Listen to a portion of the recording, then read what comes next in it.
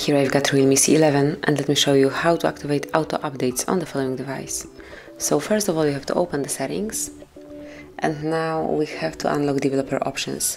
To do it, just go to About Phone, locate and open version, and here you will notice build number. Just click on it 7 times and now as you can see you are in developer mode. So let's go back and open additional settings.